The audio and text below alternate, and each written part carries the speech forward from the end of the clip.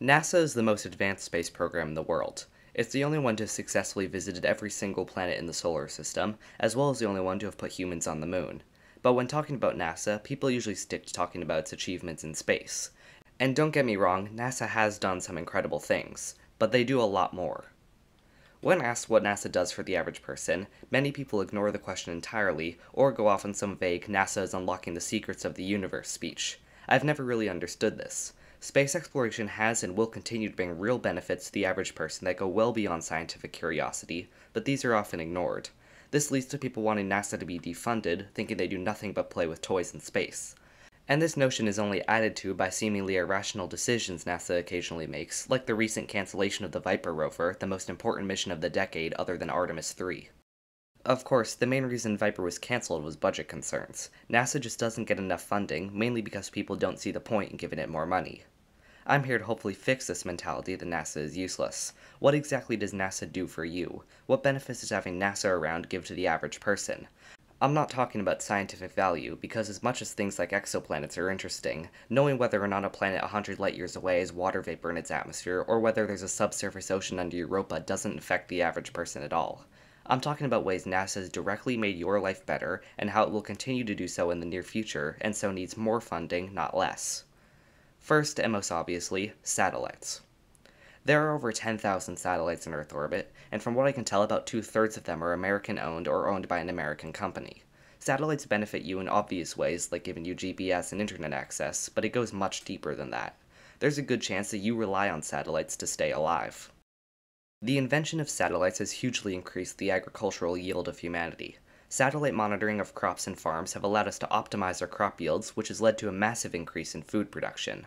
Earth monitoring satellites partly help feed you and livestock. Without satellites, you wouldn't have nearly the amount of food we have today, and you can thank NASA for most of them. NASA and other space agencies, like the previous Soviet space program, are the reason satellite monitoring is so advanced, and constant satellite surveillance of our world does more than just help increase crop yields. At this point, there are so many satellites that every square inch of Earth has been mapped and photographed. That's how Google Earth exists, by the way. And because satellites observe the same parts of Earth again and again, we get a complete look at exactly how Earth is changing. Cloud cover, weather patterns, vegetation distribution, bacteria in the ocean, CO2 levels, sea levels, all of it constantly monitored by NASA and other space agencies. It's because of NASA that we know for an absolute fact that climate change is occurring and that it's caused by humans. And these satellites don't just see how Earth is changing, they can also help make solutions. They can see what areas are most vulnerable to what changes, and show what issues related to climate change we should be stopping and where. If it weren't for NASA and other agencies constantly monitoring Earth, then we would literally have no idea what's going on with climate change and be in a much, much worse position than we already are. There's also disaster relief. Satellites can image natural disaster sites, showing the true scope of the damage and what needs to be fixed. They have a unique vantage point, and so can see things like hurricanes from above in advance to tell people what areas are going to be affected and how severely. Satellite monitoring of Earth has directly saved lives, hundreds of thousands of them. Then, of course, there's the military aspect. This mostly falls under the jurisdiction of the Air Force and the Space Force, not NASA, but it's because of NASA that satellite technology is advanced as it is, so I'm including it. The US and other nuclear powers have early warning nuclear satellites in Earth orbit that watch for signs of nuclear launches. If a nuclear weapon is ever launched, we'll know within a matter of minutes because of nuclear warning satellites. Without satellites like this, the US and other nuclear powers would have a much harder time seeing if their enemies have launched a nuclear strike. Imagine a Cold War where the US and Soviet Union had a chance to strike before their opponent could even have a chance to retaliate. That would throw mutually assured destruction right out the window and make a nuclear war something a country could actually win, which is terrifying. I genuinely think that nuclear satellites have deterred the start of a nuclear war to such a degree that if we didn't have them, there's a good chance nuclear Armageddon would have already happened. So, just satellites alone have fed millions of people, saved lives, connected the world via the internet, helped us solve climate change, and have possibly helped us avoid the literal end of the world. And we're far from done yet. Satellite technology is constantly improving, and all the benefits I just mentioned will only increase the more NASA develops it. Satellites alone are more than enough reason to keep NASA well funded, but we can go further. NASA does a lot more than just satellites. NASA's human spaceflight program is the best in the world, and has again been a good thing for the average person. The International Space Station has been studying things like medicine for years now, and everything from crop science to biotechnology. Research done on the ISS has directly improved global medicine, from giving us insights on the aging process and cell functions to using zero gravity to make medicine more effective. However, the impacts of the ISS compared to satellites in general have been less drastic, simply because the ISS isn't very big, difficult to maintain, and can only hold a crew of 7. So, while you have seen benefits from the ISS, they haven't been as much as satellites. Luckily, this is changing, as multiple commercial space stations which are being created directly because of the advances in space station technology made by NASA are being built. As soon as the commercial space stations start going up as early as this decade, which I plan to make a full video about, the amount of research and benefits you'll get from having humans in space will explode. If only 7 people in space has already made advancements in medical science, imagine what 15 people in space could do, 20, or 50. Based on how things are currently going, in my opinion, there could be as many as 50 people in space at once in just a few decades. A 7-fold increase from the ISS, meaning at least 7 times the scientific output. And that number will likely be even higher because these new stations will have more cutting-edge and modern technology than the aging ISS.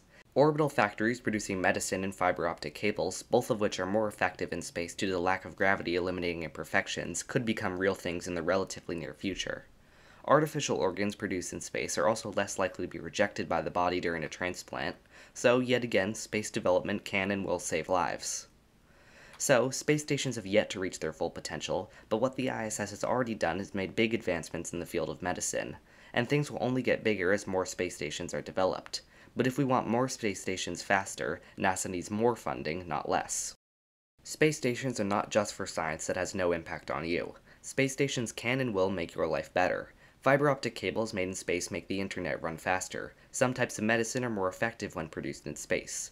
Artificial organs are less likely to collapse when made in space, making them easier to be put into people.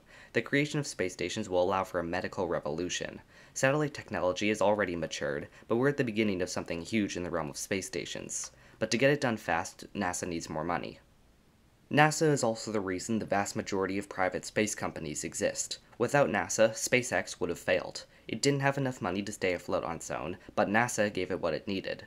And SpaceX isn't the only one. Nearly every private space company that isn't a scam is being paid by NASA in some way in exchange for developing something for them.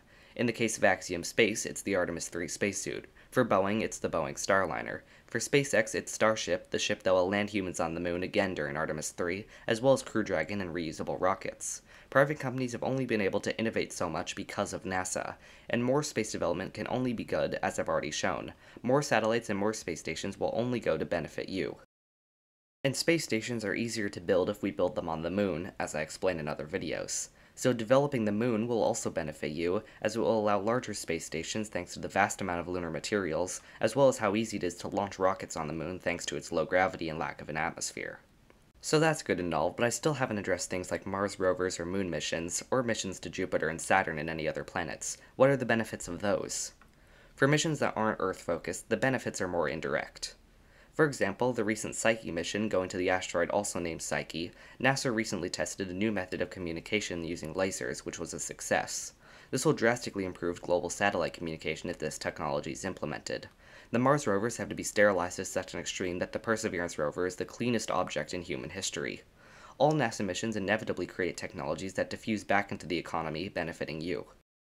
And it's not like that money spent on space missions leaves Earth either. People like to complain that the NASA missions are too expensive, but that money is spent on paying workers and buying parts. All that money goes straight back into the economy, no money ever leaves. But even if this wasn't true, even if NASA missions didn't lead to any spin-off technologies or put money back into the economy, which they do both of, would it still not be worth it? To spend the smallest fraction of taxpayer money to know more about where we live? Less than 0.5% of your tax money goes to NASA. NASA funding is so small compared to the military, it's barely a rounding error. NASA's budget sits around $20 billion compared to the $800 billion of the military.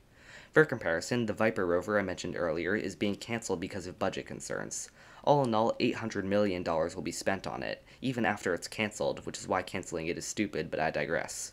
The United States military has enough money to build and launch 1,000 Viper rovers, while NASA is struggling to fly just one.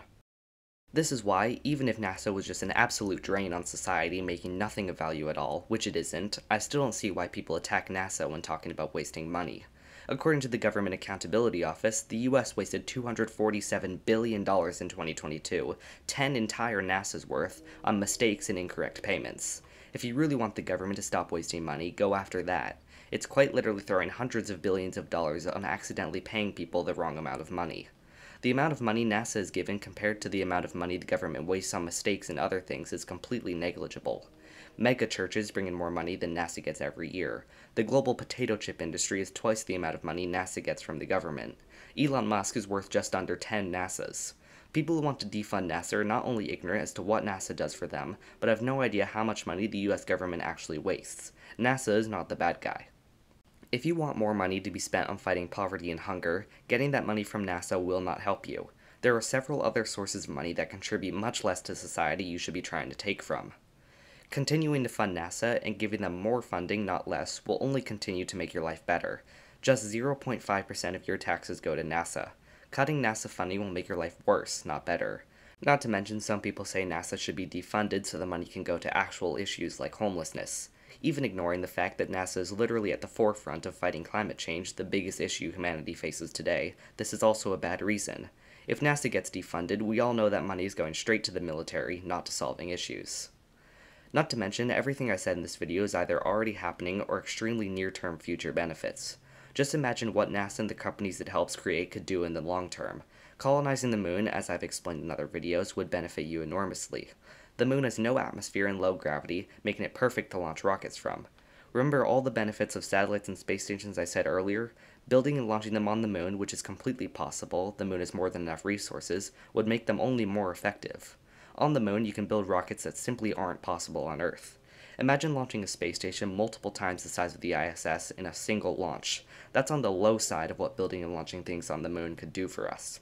The moon will propel us into the future, giving us a true revolution in space technology, all of it directly making your life better. But to get to this future, which could be as soon as just a few decades out, NASA needs more funding. So, hopefully this video has shown exactly what NASA does for the average person, and why it deserves more funding. If you ever see anyone advocating for the defunding of NASA, hopefully this video could change their mind.